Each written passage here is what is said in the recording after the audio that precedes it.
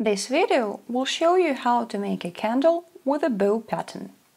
This element and this pattern are frequently used in candles of different heights and widths.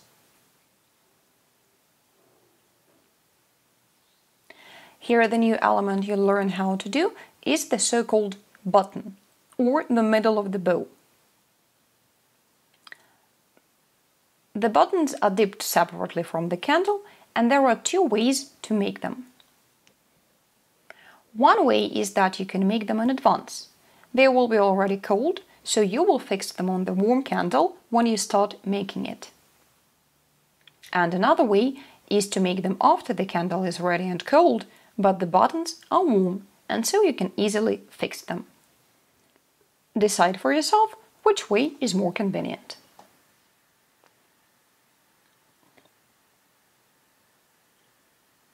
However, right now, I suggest you making the buttons first. Watch a separate tutorial on making the buttons, and having done that, dip the candle.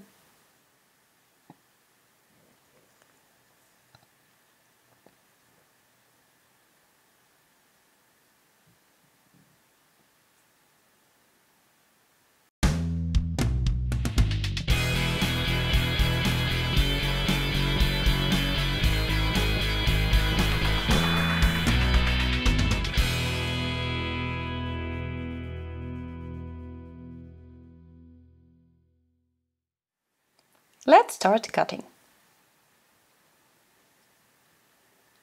As usual, first remove the excessive paraffin from the candle wick.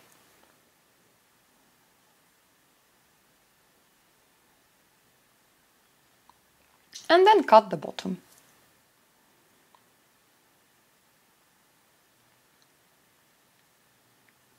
Try to make the bottom as flat as possible, and adjust any form or shape deviations if they appear during the dipping.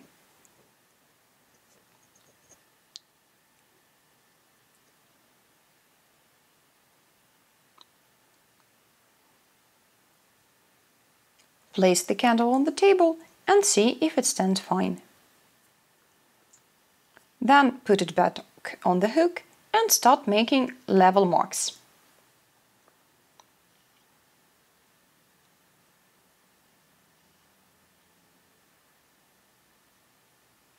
All elements of the bow candle are bent towards the middle, so that's where we make the marks. In this very case, we have a clear color division which doesn't require any extra marks. But if the candle is monochromatic, then make marks using the rear side of the knife and dividing the candle strictly in half.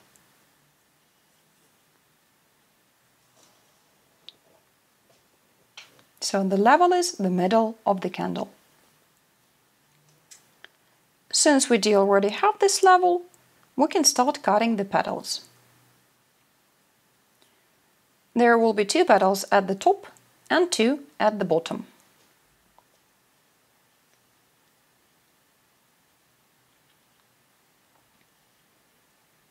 The distance between the marks should be about 12 to 13 millimeters. So we're going to cut the second petal from the maximum height and the first one lower. Repeat making the marks on the whole candle and then begin at the upper part.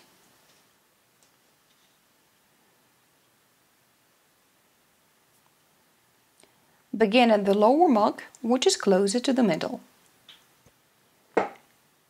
Cut a petal with a firm root and a sharp tip, stopping a little bit before the middle. Then bend the tip diagonally down in any direction that you choose. And then keep alternating the sides, left and right, left and right. The tips should lie directly in the middle on the place of color division. Alternating the directions, we form pairs of petals.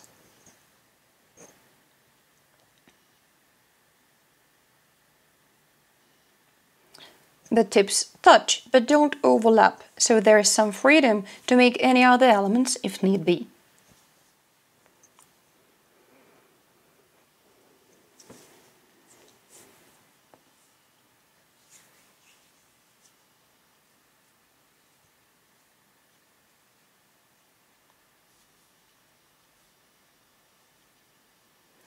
The first row is ready. Now let's begin the second one. The petals of this row can be a bit firmer and thicker, because you don't have to leave any space just in case. This is the second and last petal on this part. Change the bending direction. If the previous element went right, then this should go left, and so on.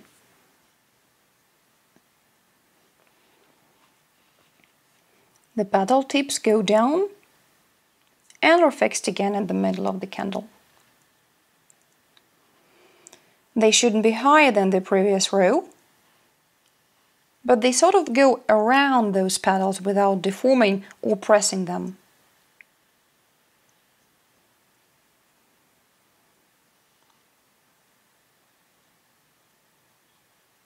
They are laying quite loosely and forming kind of an arch.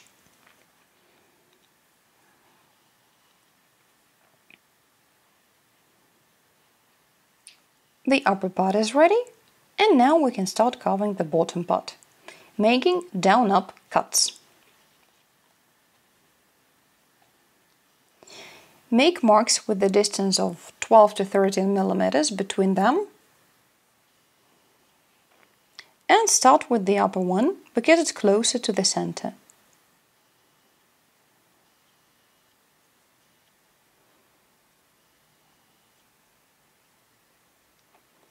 The petals of the first row are a bit smaller in size.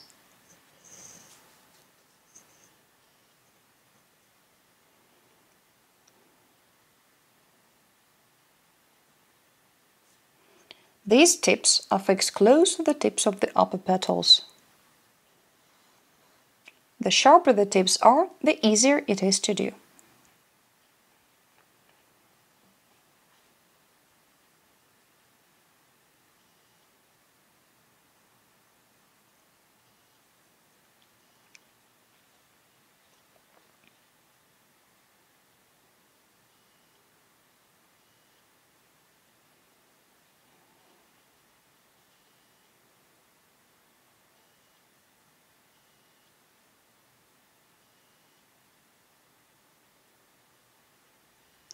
Don't forget to alternate the sides.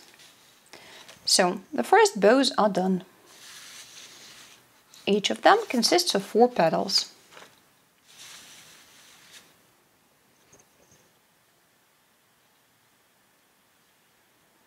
Now let's do the bottom row, the last one.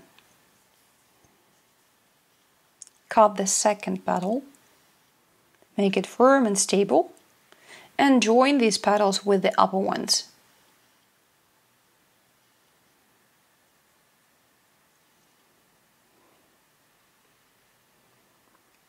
Making these petals, try to open up the colors fully. They should be really bold and bright.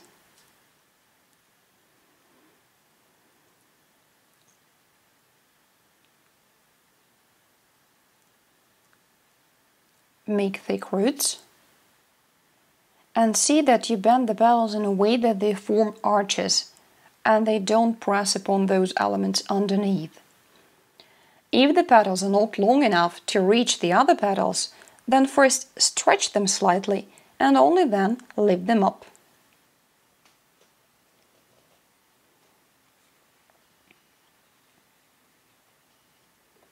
Check all the bows. There should be 3 big bows and 3 small ones.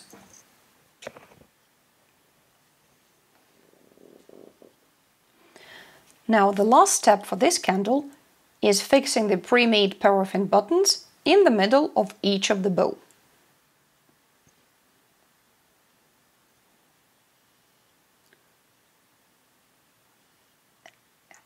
Each center of each bow should get a button.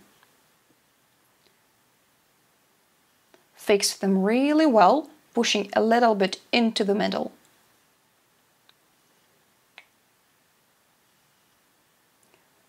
No glue or anything else is needed. They will stick to the candle well, provided that the candle is still warm enough.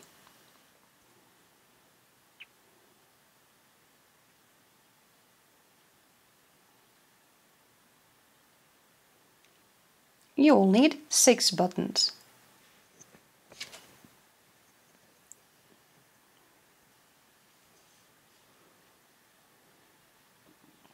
You need to make sure that you have enough time to fix the buttons while the candle is still warm.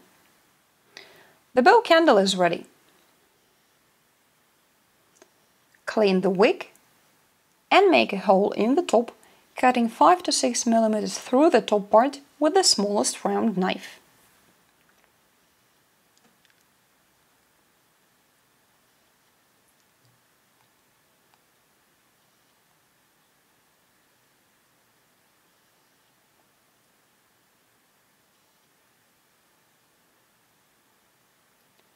Cut through the colored layers and don't touch the base.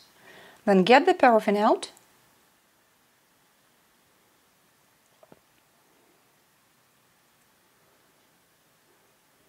The bow is ready, and don't forget to varnish it.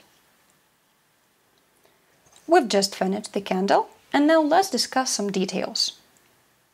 So first of all, the cuts should be neat, even and symmetrical. This is a rule, and this is the most important thing for us. The tips should be thin and the roots should be thick. This pattern consists of double elements which should be equal in size and thickness, and they should also join easily in one point. That's why the bow element itself should be practiced really well. Each element should be equal in how big and plump it is.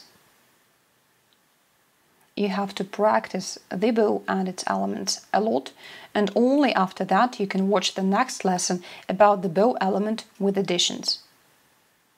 There, the pattern is also based on the bow, but it gets more complicated and looks quite differently.